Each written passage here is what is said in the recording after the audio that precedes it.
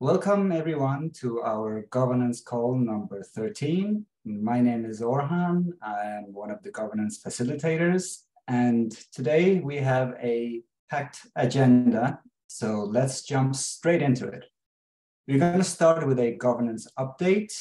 And then we are going to talk about building an RWA Opportunity Hub. And that will be Colin, who will talk a little bit about that. And then we have a big proposal currently ongoing, protocol fees. This was something that was actually started earlier last year, back in March, along with another proposal. So we separated it and started a separate proposal for the protocol fees. But you'll hear about that in a couple of minutes. And then we have an update from database finance right after that. And towards the end, we have a special discussion with our very own Asad and Kate, and that's about RWAs and credit-based financing economy. Is this ReFi? So a lot of exciting stuff on the agenda. So let me start with the governance update. Sorry about that. Since our last call, we've had two big proposals passed on Centrifuge, and they were both for minting rewards for Tinlake and the real-world asset market on Aave, respectively. They both passed, and the tokens were minted and distributed to the reward wallets. And for Centrifuge, I believe the tokens were minted for, so we have for, I think, two and a half months more, 60, 65 days. And for RWA market rewards, we minted for 6 months instead of 3 months, as we've done the previous 2 times. So, and another governance update is about the collator onboarding. We just wanted to give you an info about that. We are waiting for the block rewards to be implemented, because it will make it a lot easier. Because if we onboard the collators right now, we will have to create additional treasury proposals. They're done manually right now. So we're waiting for that to be done, and then the collators will be onboarded. And another thing is that the whole governance documentation is currently being rewritten, and we expect it to be done by the end of the month. So all our governance process, the proposal types, and like how to vote in referenda, etc., will be documented and be uploaded to the website. So that's expected to be done by the end of the month. So that's the brief governance update. And the first point on the agenda will be from Colin. So if you're here with us, tell us a little bit about what this RWA opportunity is.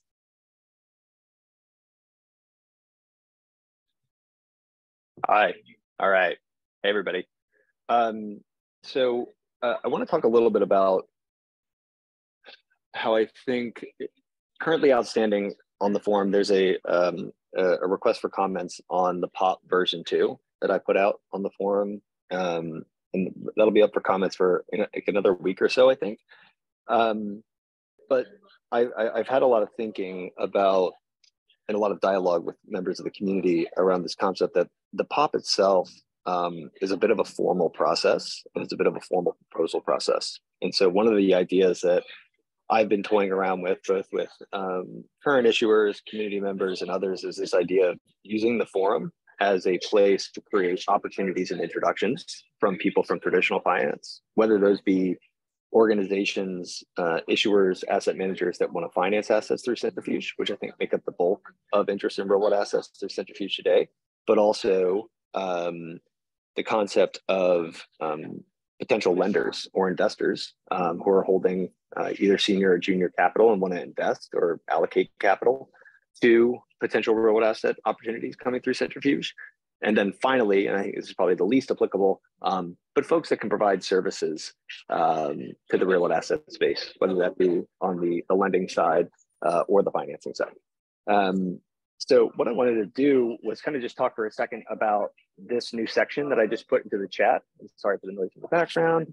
But what I believe here is that there's an opportunity for us, or to use the forum as a place for introductions and opportunities. So with the help of some of the ambassadors, the link I shared kind of points you to what I would say is like a real world asset category, right? Where we're trying to include everything around real world asset discussion, industry insights, POPs, some of the work that's coming out around the credit group all in one place, and then creating a safe place through an intros and opportunities subtopic for people to introduce themselves and gather feedback from the community. We've actually already seen a couple of groups do this through intros and opportunities, which I think is really helpful.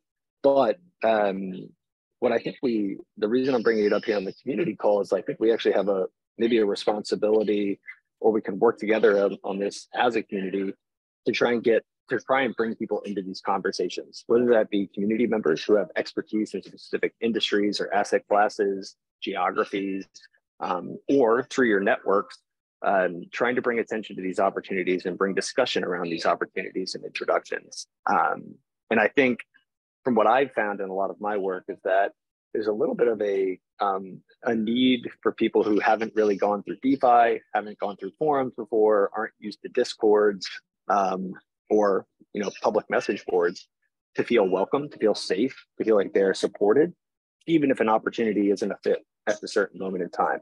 And so we're testing this idea on the forum and creating this safe place and safe space for people to engage. And so I wanted to make sure the community was aware of this, take feedback, thoughts, considerations here, and then to the degree that this aligns with our mission of kind of being the hub for real world assets, make sure that we're talking about it more publicly. So I'll mute out because I know my audio is not good. Sorry.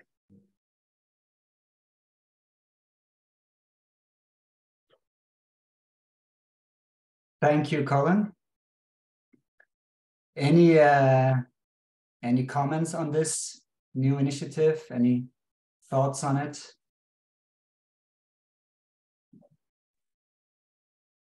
Yeah, I think it's great. And I'm really curious to see what happens with this idea that there needs to be like this, a bit more of a safe space for prospective issuers to use before they just jump right in with a pool onboarding proposal, because we've seen and we've learned that that's not always the best use of people's time. There needs to be this warming up phase, like a place to make asks and get feedback. So I think this is great. And for all of you listening that do have, prospective issuers in mind, send them here to get feedback, to put their feelers out, basically. And I think let's see what happens. Thanks, Colin. Yeah, and one of the other things that we received feedback on is from potential issuers who are having trouble like submitting the POP. They don't know how to submit it or what information to add. There's a Q&A section added now where these issuers can go and post their questions, and it would also be a sort of an archive for when future issuers come and see, okay, is my question answered previously? So we are really very much looking forward to see how this plays out. So great work, and thank you very much, Colin. Any other thoughts or questions about this?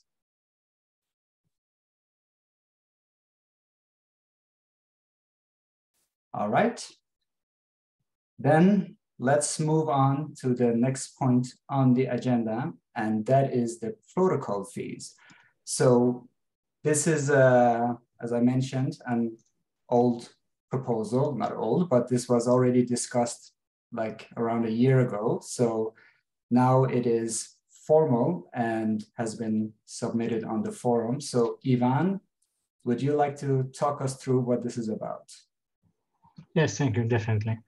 So for those who are not familiar without through previous discussion on the forum, our proposal would like implement protocol fee on Centrifuge chain, Centrifuge pools. So what does this proposal mean? This proposal, if passed, will add protocol fee on Centrifuge chain, and in order to ensure self-sustainability of the protocol. We believe that this proposal aligned with the Centrifuge DAO mission because fee paid in a stable currency, USDC, USDT, or EURC, will guarantee the future development and innovation of the protocol, as well as support other activities that are deemed to be in the best interest of protocols and token holders. So small specification about the fee is the fee will be defined as a % of outstanding loans in the pool and will be set on for each pool during the deployment. The fee will be accrued every second on each loan and should be paid by SURE on any borrowing or repayment transaction in the on-chain. And the proposed initial fee is 0.4% per year. We have different parameters that could be changed or modified, such as calculation of fee, the amount of fee, repayment action, or fee currency. So this proposal has been submitted this morning today, so still not decided yet. We can modify it in base of feedback or any comment that we will receive. Yeah, that's all. Thank you, Ivan. So it's important to highlight that this is for when pools launch on Centrifuge chain and it's not for Tinlake. So just to clarify that part. And so yeah, this is the request for comments. So nothing is final yet. And we would like to hear some input from some of you who have like experience with these things. So how we can improve this proposal, because that's one of the purposes of a request for comment, to get input and make the proposal better. So any of you issuers or any of you who have experience with this, what do you think about this proposal and your general input on it?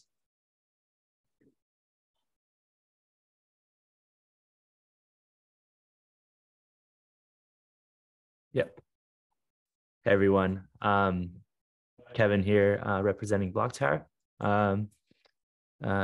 Just providing a couple thoughts and facilitating some discussions.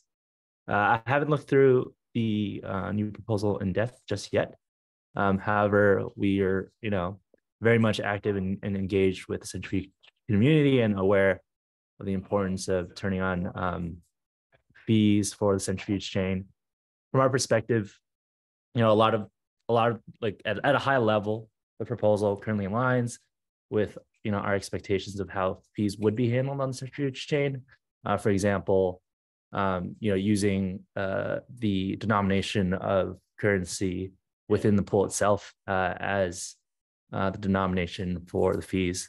That's highly aligned with how, from an issuer's perspective, how we can project expenses and costs associated with executing securitization on Centrifuge chain. Other considerations that we've discussed sort of internally, but with also other community members in the past, is how can we balance sort of the marketplace that we see that we need to enable on Centrifuge chain, right? There are many ecosystem actors, both issuers and investors, that are all driven towards the platform due to various incentives. We would like to, continue, as we are doing in this governance call, maintain like a close conversation with many and all of these ecosystem actors. And until we have that data, and maybe it's a little bit of a customer discovery process, until we have that data, it's difficult to make an accurate assessment on where fees can be extracted. Other protocols and DeFi, platforms in the past have launched pilots to sort of suss out this kind of inherent incentive mechanism. So I'm not sure if the community is open or has considered sort of a flexible arrangement in that manner. But again, just throwing out some thoughts and discussion points for the community to consider. Would appreciate broader thoughts on that.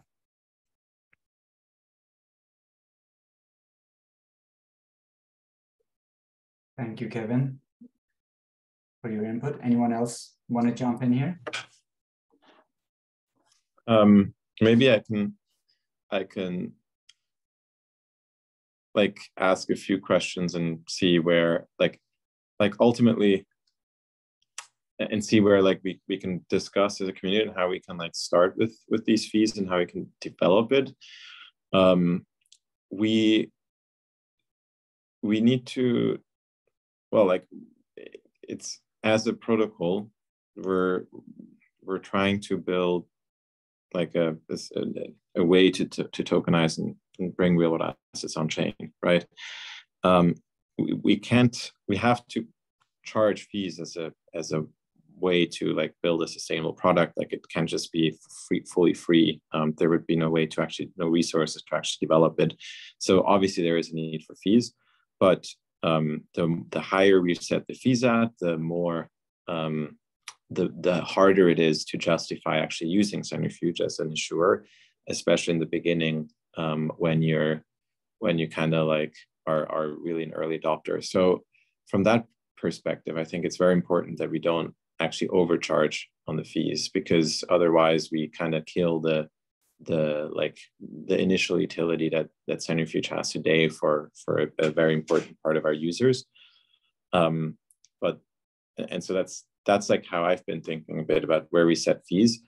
I would say like it's a good idea to start with fees early, because if you make something free, it's very hard to like start people to get to pay for it, right?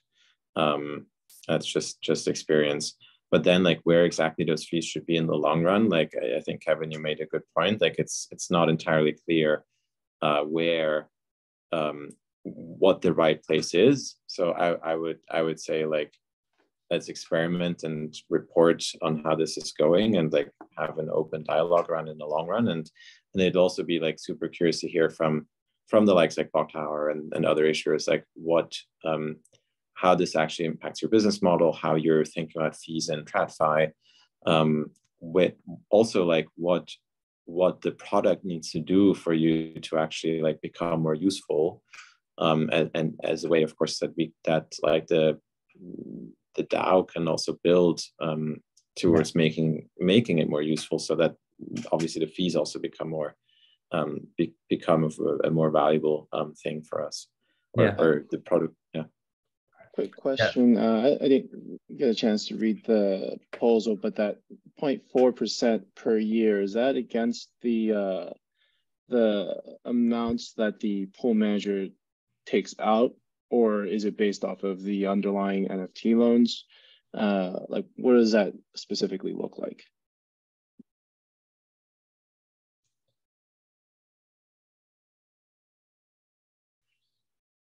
None. Ivan, are you still here? Yeah, I'm here. 0.4%. This is for loan. So it's multiplied against the like the capital that's in each pool. So if it lays there dormant and the pool manager doesn't touch it, is the fee still assessed, or is the fee assessed when the pool manager takes it out, or is it assessed when collateral is created, like specifically the NFT loans? Or I guess that's the first thing that I was curious about, but I'm sure if I read through the proposal, it'll go into detail about, or it'll show me those details. But I think if I were to think through like what I've seen in TradFi, I think if Centrifuge is positioning itself as a software technology platform, albeit a decentralized software technology platform, but if it's a software technology platform, I think like I guess the closest comparison could be Intex, which actually charges a very small nominal fee, and I think it's actually fixed. And it's based off of their library of data. So it's not just the structuring tool, but also access to historical data across all different securitization deals.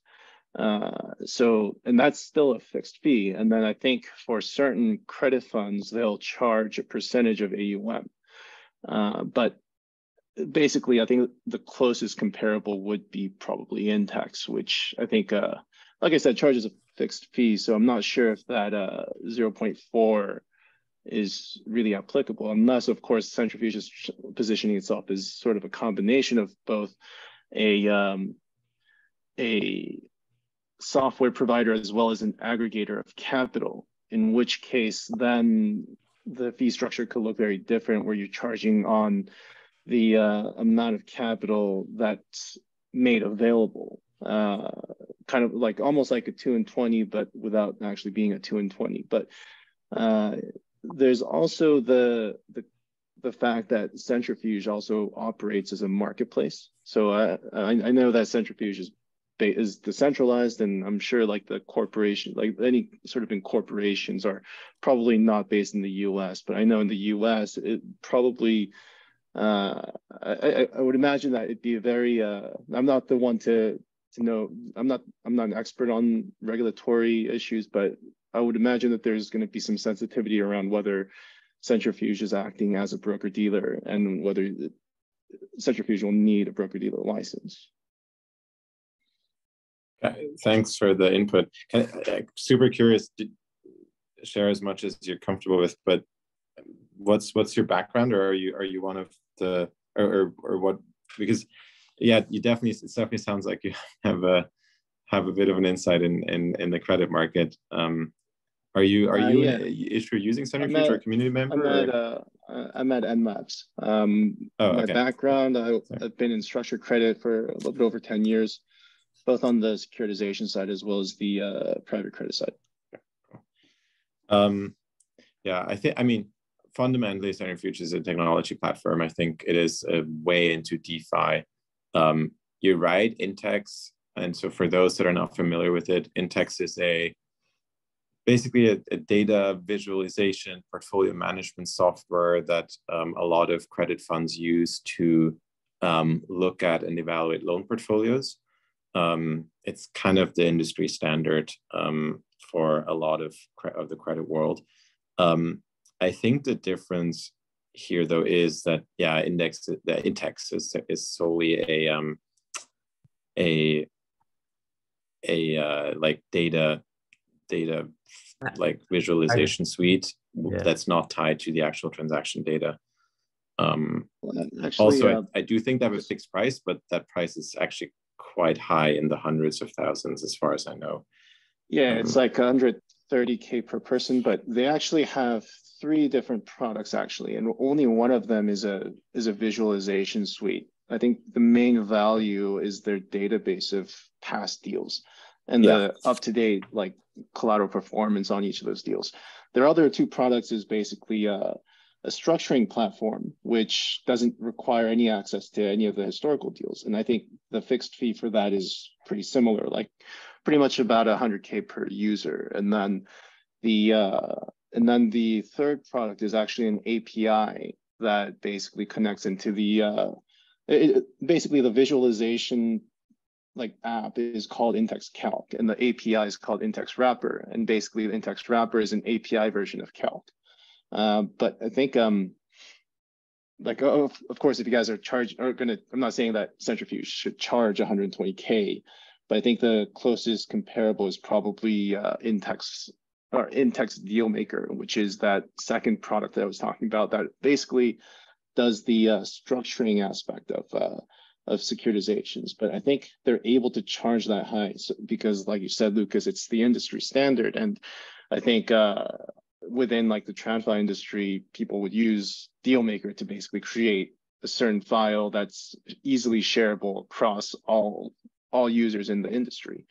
But I think, so I'm not sure if that total all-in structure, the fee structure, is comparable. But I think at least in terms of the fixed fee nature, I think it could be. An alternative would be looking at what trustees do, because trustees like basically just take the structure of a securitization, and they'll basically just say, well, this per the waterfall, like the legal waterfall, we have to allocate the cash inflows in this way.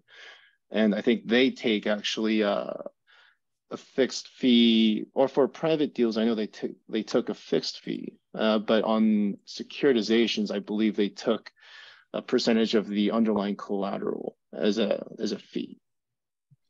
I think could I add something real quick? This is Kirill. I've never used Intex, but actually my father is one of the founding engineers on the Intex team.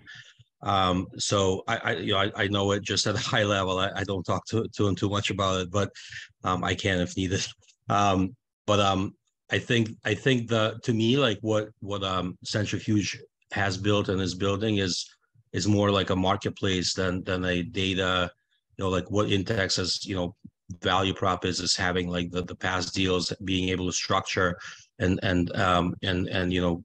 kind of putting it all together and then being able to share across the different counterparties. To me, I mean, and maybe that's like where things are going to go in the future. But I feel like Centrifuge is more of a marketplace where where counterparties can transact and people come together to invest in deals.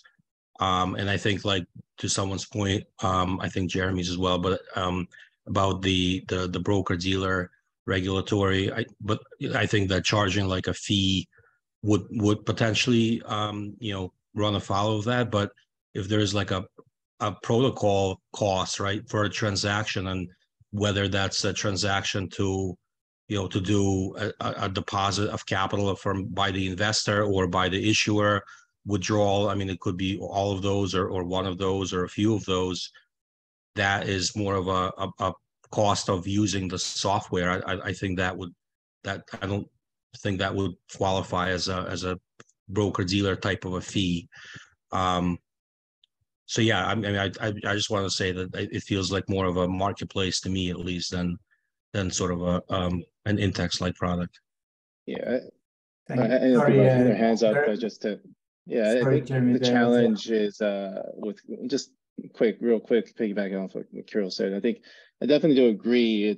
And I think that's a challenge with coming up with a fee structure, or the Centrifuge coming up with a fee structure, because Centrifuge is more than just a marketplace, more than just a structuring and admin tool. It's pretty much all of the above. So I think that's just the last thing I wanted to add. Thank you very much, Jeremy. Kevin has been sitting with his hand up, so sorry I missed it to start with. Kevin, feel free to jump in here. No, I would just say I would echo what Jeremy and Kirill said. That are both valid perspectives, right? When we're still in this kind of product discovery phase, we're still building out the offerings and services of what Centrifuge Chain will be. So it might be a blend of both. And specifically on like the marketplace dynamics and aspect of it, like within the TradFi landscape, we see both, on the issuer and like marketplace investing side, fees are charged on both ends. And, following kind of like efficient market dynamics, like the fees will ultimately be passed on like to the, borrower or lender. So it's sort of a moot point, not really, of where fees are charged, because they kind of flow up there, either up or down the value chain. And then I wanted to also address Lucas's earlier point on, we want to set a fees schedule that both encourages adoption and growth while value capture. And we don't want to necessarily think about starting with the product that is free from the outset, because that establishes sort of an expectation that's hard to take away. One potential like route to consider is essentially like a threshold, right? So like basically, fees were considered from the outset. However, fees are sort of muted or, ramp up based on certain milestones or TVL thresholds that are met, that are achieved on the Centrifuge chain. So if that's kind of, that expectation is set at the beginning, it might help balance both worlds of growth versus revenue and value retention. So I'll just stop there. I noticed a lot of other hands up, so I'm going to pass it along to, I'm not sure who the next hand up is, so I'll pass it back. Yeah. Thank you, Kevin. I believe it was Will, so please go ahead. Yeah, thank you guys. And again, my name is Will. I'm with Urban Gate Capital. We run a debt fund, so we raise money from investors and lend to people who buy real estate in Tennessee. So we've had to think through how we structure fees in our fund and with investors and things like that. A question I had prior to giving my insight was I'd like to better understand when the fees are being proposed to be charged? Like if an investor puts money into a pool, are they charged a fee then, or is it charged based off the amount in the pool? And then if an issuer borrows from the pool or extracts money from the pool, are they charged the fee then, or are they charged when they put the money back in?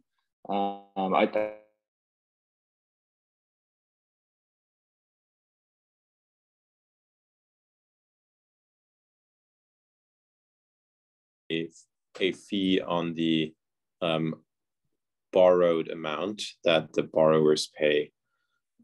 So a 40 basis points a year on the outstanding loans. Okay. Does that make sense? That does make sense. Yeah. So if I'm an investor, I put 100,000 in the pool, I'm not charged a fee. But then if the like New Silver borrower is $1 million, they're charged.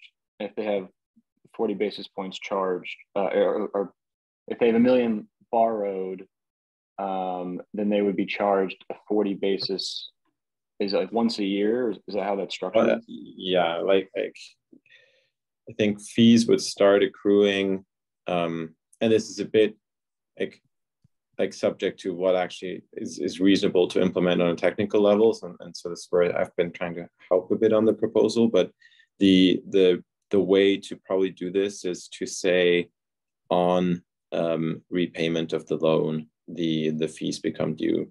And so they start accruing by the second, similar to like how interest starts accruing by the second. Like when you start borrowing on a loan, the interest starts accruing, and equally fees would start accruing, right? Using the same kind of like methods on the technical side to like accrue fees, and on loan repayment, you repay the principal, you repay the interest, and you repay the protocol fees, or you pay the protocol fees. Yeah, if that's the case, that's actually what I was going to recommend. So if that's the case, I would second that, of like, there's no fee charged to the investor when they put the money in. However, when us as an issuer pay our monthly distribution pool, then a fee is taken out of that monthly. So I would second that, and I think 40 basis points is fair. So I guess I don't have too much of an insight, but I guess I would second what's being proposed then. Thank you very much. Asad, I believe it's your turn. Yeah, I think I'll take my feedback to the forum and try to continue the conversation with Jeremy, Kevin, and other guys there, because my only context is being I've never used Intex, but I looked up the software after like kind of learning about it, did a bunch of research on it, and it's a little bit different, but I think that conversation's kind of already happened. So we know a bunch about Intex, how it relates. And I was going to bring up how like fees are structured on like Swift and the like clearing infrastructure, right? We're not an infrastructure operator necessarily. We're like open source infrastructure. People operate their infrastructure using Centrifuge software. So I think that's also a useful model. And like, clearing and settlement exchanges like the Hong Kong Stock Exchange, which has all their stuff open, of course, they charge for like settlement input, and they charge for actual settlement. And they also charge for like cross-border settlement as well. Add additional fees on top of that to recoup costs. I know like Swift, for example, is an interesting one because there's a fee for the transfer going out, the transfer coming in, and then all sorts of infrastructure and services used in between. But they also make it flexible enough where you can actually specify who should be paying the fee from like a wire perspective. Should be the recipient or us or yourself, right? Different inputs, I think, that might be more useful in the forum to chat it out. So yeah, I'll hopefully see some of those guys there. I don't know if anyone else wants to respond. Rob, thank you, Asad. Rob, feel free.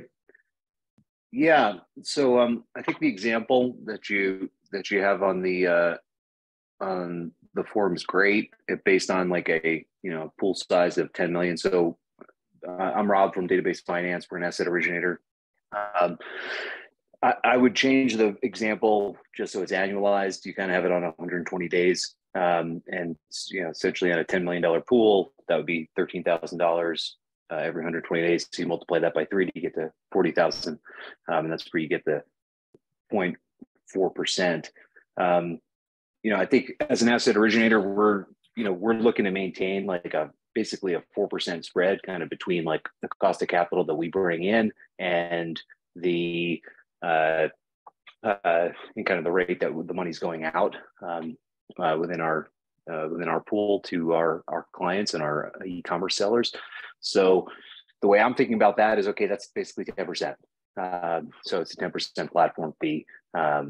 And is that reasonable? Yeah, that seems pretty reasonable. We obviously have a lot of other fees and other costs in our cost structure that's coming out of that 4%, and that 4% we expect to see compressed over time as we move beyond 10 million.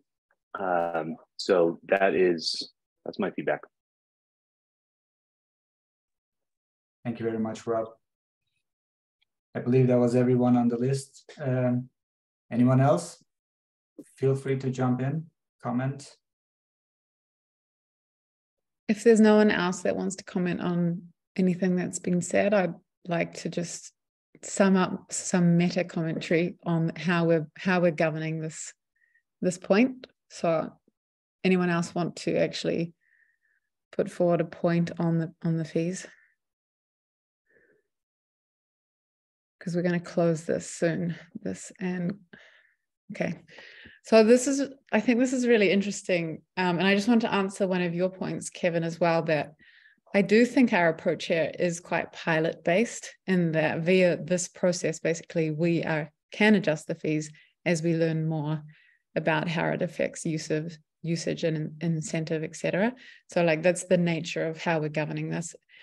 So we may see, hopefully a version of this RFC passes via vote, and the next round we take what we learn and we use that in the next process. But yeah, I think it's important to point out, like, we are starting in some of our governance processes. This is one of the big first ones, and I think it's really positive to see how we're actually governing. I see this as a good example of what a bipartisan policy making process. Sorry to use real political terms, but actually led by a facilitator whose agenda is only to make the best possible proposal for the protocol and the respective parties. And by doing this in like a really participatory way, i.e. a lot of discussion, getting key input early, and actually using this to create the RFC or the request for comment, this is actually good governance in action. And it's the hard part of good governance. The discussion in the RFC has captured a lot of different views, and bit by bit, we're actually edging towards off-chain consensus. And there was room for disagreement, and there was some, and I think maybe we're going to see some more now, it's relevant, right? Through disagreement, you actually create the consensus necessary. And I think it was really interesting because we have people in this community, on this DAO, with an eye on the sustainability of the protocol and this balance of incentives and utility. And really interesting for me, this is championed often by the people who may end up paying this fee. This is a great sign. People like Krill and Stu from Database Finance and input from Will on the forum, like, it's obvious that you're governing this decision with an eye to your existence as a stakeholder here. And it was really good to see the moment of consensus forming around the understanding that paying in a stable is potentially a better option than CFG, and getting good input from investors as well, like Lake Ginch. I don't know if I'm saying that right. And so throughout this process, and including the 3 governance calls we've had on this, we've also learned a lot together as a DAO, and we've transferred a lot of knowledge. And so now we're seeing a new wave of relevant data points coming in this call, and really interesting existing use cases that are potentially transferable. So now we're at the point where we need to ask, what else is valid to make this proposal better still? So the questions you've asked, Jeremy, Kevin, Will, please ensure that they are reflected in the RFC before it actually moves from RFC to the on-chain voting part. So there's still room for dissensus and for nay votes, but by the time we get to the on-chain voting part, like, we're doing the policy making. So great work, everyone. And thank you, Kate, for that closing thoughts on the process. So we highly encourage everyone to take the discussion to the RFC, because we all had some valid input and questions, and it would be nice to gather it all in the same post before this proposal is taken forward. Thank you, everyone, for your input. All right. let's move on to the next point on the agenda, which is an update from data-based finance. And would that be you, Rob, as well? Yeah. Stu is out raising capital. Yeah, obviously we're all adjacent to the greater global macro environment, and we're all either amateur or professional global macro analysts as a result. And that world has been changing. So our fees are going to be our pool fees are going to be going up. We announced this week that our drop tokens will be going up to 8%. We made that announcement out to our existing pool holders. We've made the relevant announcements in line with the Centrifuge's recommended change management process. And we're also going to be opening up our TIN to our existing drop holders. We've been pretty conservative on opening up our TIN, but we're going to be a little more aggressive with that on a go-forward basis. From our perspective, our pool, our client base remains extremely strong. Our pool has supported $90 million of Amazon e-commerce sales in 2022. We think that number is going to double. We've got really strong demand from our existing customer base, and the ability to deploy up to about $20 million within our existing customer base within about a quarter is pretty reasonable for us. So, we're focused on making our pool attractive to the greater environment. Obviously, with T-bills at 4.6% and our pools at 5%, it's a pretty difficult ask to get an investor to onboard a much riskier asset. So yeah, we're increasing the returns, and we'll see how that goes. And yeah, that's it. Thank you. Thank you so much, Rob. And I believe you made a post on the forum as well with this information, or Stuart made the post. So I hope it's okay that we let people go and ask their questions there. I would love to let this continue, but we are a little bit short on time. So I hope all inquiries can be directed in that post on the forum. And it is in the chat if anyone wants to go and read about what Rob just said. So thank you very much for the update, Rob. Okay, now let's move on to the final point on the agenda, and that is our special discussion whether real-world assets and the credit-based financing economy, is that ReFi?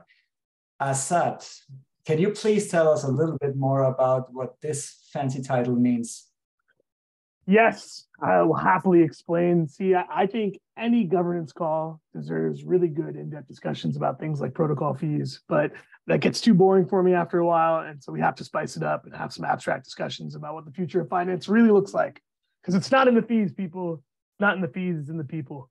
And so with that, I was proposing an idea to Kate. I've been having some interesting conversations lately in my world of DeFi partnerships with the ecosystem about some pretty interesting opportunities. And I was trying to understand how that better fit into Centrifuge. And Kate was saying, why don't you bring this to the governance call? We can have a chat with about the community.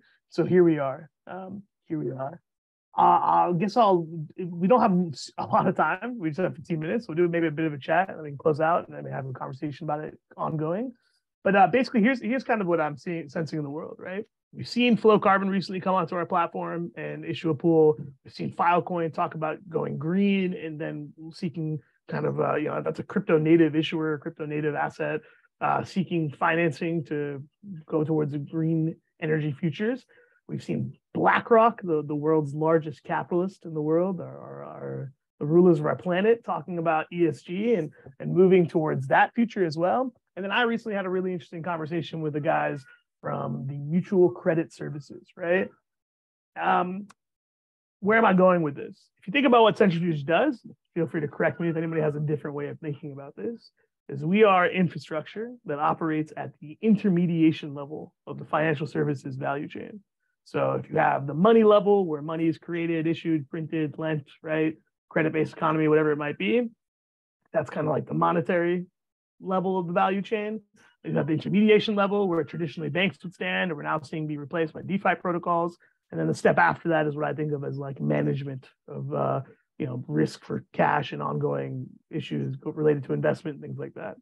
So we sit firmly between money and management, which means that if you think about it, we could use whatever we want. You could trade yen, wampum, invisible cash, monopoly money on the Centrifuge platform. And there's this huge ongoing discussion in the world, which I believe is known as ReFi, that's all focused on how can you take money and use it in ways that are more productive and related to certain goals. I think I'll turn to Kate here to explain that. But the question I have is really, or the discussion I want to have with the community is about how do we think about integrating with these different platforms that are going on out there? And to make it very specific, I think about the DeFi ecosystem. We have stablecoins based on crypto native collateral like MakerDAO and Aave that are launching in the next year. I think we're going to see a lot of money centers coming from the ReFi ecosystem. And I know we have Beth, a new team member who's on here as well from that area.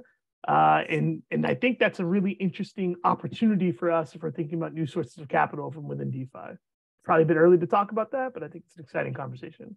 But before we go further, we have to understand what ReFi is. So I asked Kate, a resident ReFi expert, soon to be replaced by Beth, to speak. Very, very soon to be replaced by Beth. And I think, it is worth having these conversations because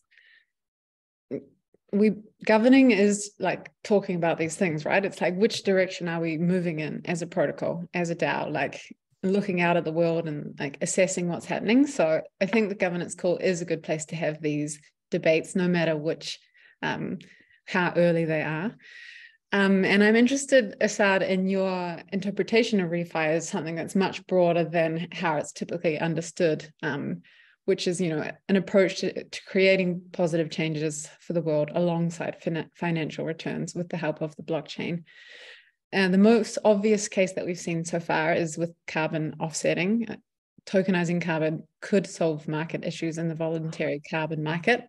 Beth, maybe you'll want to say a bit more about your experience there, and also to help rapidly scale carbon markets beyond their current limitations.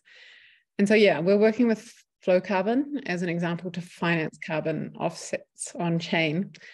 And they've launched their first pool with us, which was to actually finance conservation work in Paraguay. But there are a lot of other opportunities here. And I think this definition of it just being around carbon markets is limiting. I think ReFi is much bigger than that. And the role of RWAs in ReFi is actually one of huge potential. And I'm curious, Beth, to hear what you'd add to this conversation. And also, ReFi did a great job of making a movement, like making a brand. And I'd be really curious to hear like what you did to do that, as well as your read on ReFi and RWAs. Yeah, so that kind of came out of a conversation that Kate and I were having about like where does like RWAs stand as like a kind of brand story that people understand and like affiliate with. And it was super interesting to think back to this time last year where there was kind of these separate discussions happening in the DAO community, the public goods community, people who are interested in like, circular economies and like regenerative financial structures and stuff. And like all of those conversations were kind of happening like siloed, and also, like more and more they weren't quite fitting into the traditional discourse, from 2 years ago about DAOs. And so it's super interesting to see how there was this kind of emergent interest in a theme that would link all of those. And that's what I think made the ReFi movement pick up in such a strong way. So, we are organizing events like these Regenerate workshops at different crypto conferences, and also, ReFi DAO and some of these folks were doing really great work with kind of compiling resources, like making platforms for people to speak about this. And I think the most importantly, having this congealing of perspectives about like what does like ReFi mean, and what does it mean to be part of the ReFi movement. And I think that there's a lot that can be learned from that, or like inspired from that, in terms of this kind of movement building of like, like what are all the different things that like real world assets like mean to different corners of the industry, and like what conversations are not being had publicly that like by bringing those together, it starts to like create a really clear image of what that means. You know, we went from having to explain what ReFi was at the beginning of like presentations to that being like a standard track in like some conferences now. And I think, yeah, that there's a huge potential for that in this area also. I actually think that's like, you captured kind of the sentiment really well. And I'm glad I brought it up today, because one of the things that I'm kind of teasing out here is like, I'm trying to better understand like the ReFi market, like what's happening over there. And I would love to have more people from like the ReFi ecosystem on our calls here. At Centrifuge, like we have this eternal quest we'll probably be on for the rest of the protocol's journeys for however long we're around, which is like to find liquidity and find people willing to and interested to invest in the large space that is real world assets, right? And it feels like there's a lot of synergy being built just in the ReFi place ecosystem, the industry. And I think there's a lot of opportunity to tap into that. There is certainly a question we have to ask ourselves, which is how do we like take advantage of that? You know, you can't just build it and people come. You have to build relationships, build understanding, and kind of then position yourself so that people know that to use you, right? So I think like it's a question I have is where does that, like, you know, what is that? Who are the people in there that are investing money in that? Like, what are they interested in? How can we bring more of that to the platform? And, you know, then what are the protocols that are there and available as well? I think that that's super interesting to me, because it's not just about finding money and then finding assets on one side. It's about finding people who are building infrastructure to make the whole process more effective and more automated and really just more fluid, right? So that's like another interesting aspect of it. And then Kate, of course, had, you know, she crafts the agendas and the titles for all these calls. And she said, is this all ReFi? Because the origin of this conversation was about like, how do you like motivate like alternative sources of liquidity in like a liquidity constrained world, or a world that requires it and demands it. And that was where this idea of mutual credit came up, which is like, you know, pretty far out there idea. But ideas like that feel very important to us and Centrifuge and like the blockchain and crypto ecosystem, because this is the place where those ideas are being tested and grown. So it's kind of where the discussion was. I'm curious if anyone else has any thoughts. Pretty abstract. Maybe it's not as exciting as protocol fees. Seem to get a lot more discussion. I think it's really exciting. But is like, what do we consider to be under the ReFi banner? Like, or like to ask the question in a different way, like how are the pools that are being created with Centrifuge actually, you know, helping, what is it, like create positive changes for the world, which is an expansion of what we understand as ReFi. But like, there are many arguments for many of our use cases to be doing just that, right? If you look at New Silver, which is, you know, fix and flip mortgages, it's creating more opportunity for people to actually be homeowners of otherwise like dilapidated properties in the States, right? Which is addressing a major challenge. So I think that we need to be bringing forward some of these use cases and pulling out the positive stories that actually happen on the ground.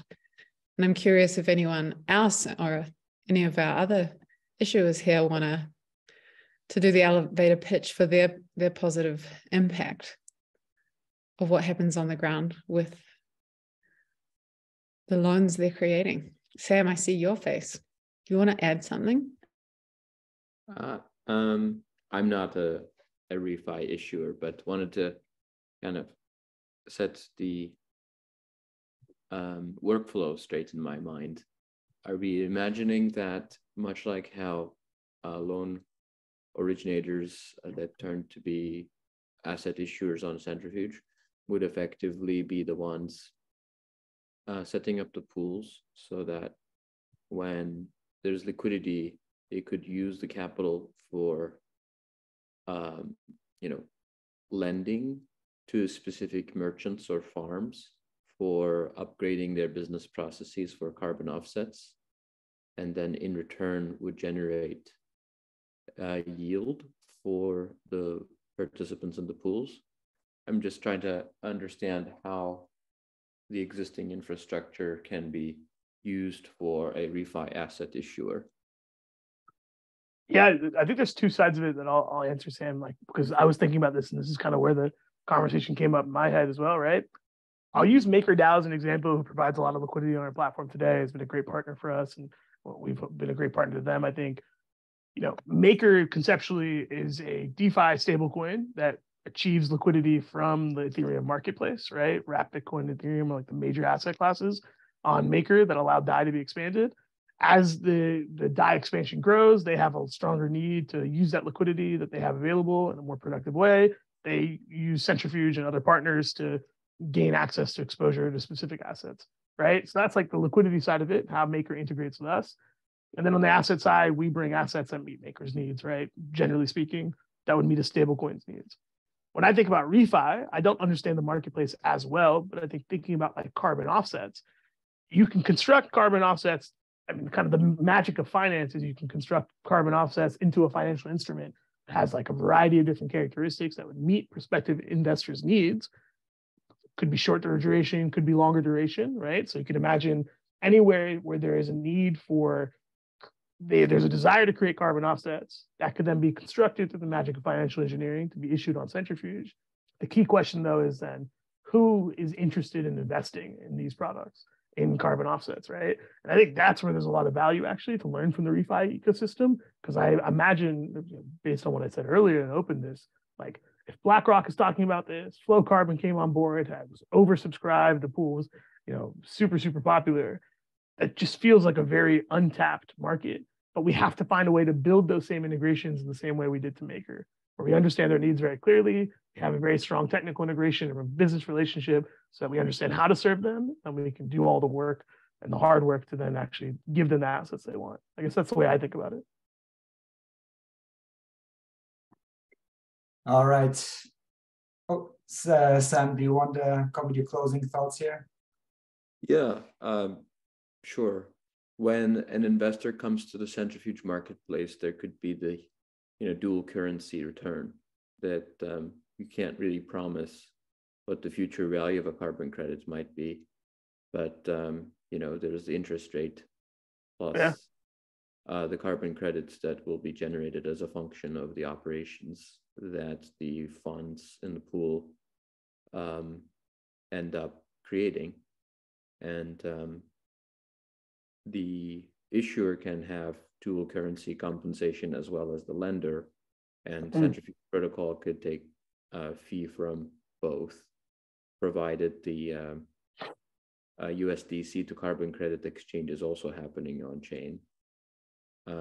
We could see a way to reflect why the world benefits and the demand for the world benefiting from better workflows and business processes actually turns to a financial incentive for the lender. And then the demand for the carbon credits would effectively be reflected in the financial return as well. All right. You're gonna have the last word, Sam, but thank you for this interesting topic, Asad and Kate, and thank you for you who contributed. So, and thank you for everyone who participated in the discussion about the protocol fees and giving all your valuable input. Please do go to the forum post and write down and continue there so we can gather all the input in one place so we can make this the proposal the best version of itself. So thank you very much, everyone. This is going to be my last words too. So see you next month, same place, same time.